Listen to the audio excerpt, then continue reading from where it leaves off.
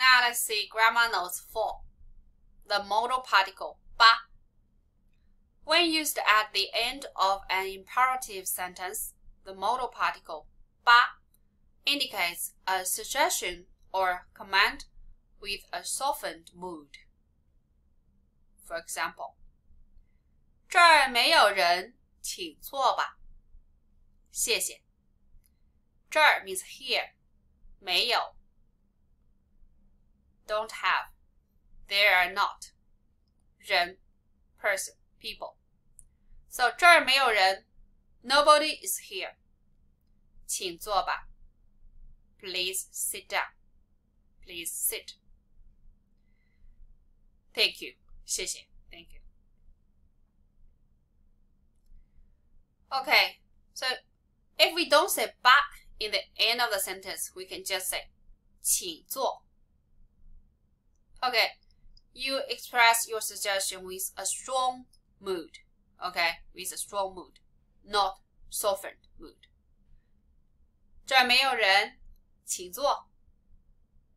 Command, right? Okay, number 2. 今天我们在家吃饭吧。今天 Today 我们 we 在家 at home 吃饭 eat.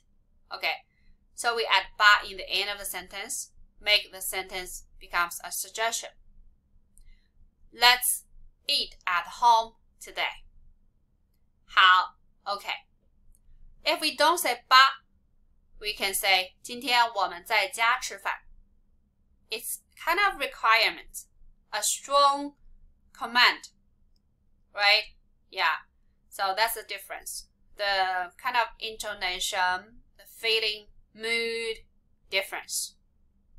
If we add 吧 in the end of a sentence, we make the sentence with a softened mood. I like it. Number 3. 我现在给他打电话。现在 now 打电话 make a phone call 给他 to her. So I call her now. Okay? 她在工作呢 She is working. 你下午打吧 Call her in the afternoon. Okay? So if you say 你下午打 a strong requirement, a strong command. Okay? 你下午打 Right? Sounds like you're a leader. Okay. Yeah, you ask somebody to listen to you, right? Sounds arrogant. So we need 吧 yeah, most of the time if we want to give a suggestion to someone, yeah. So we need to say 吧 in the end of a sentence. This is important.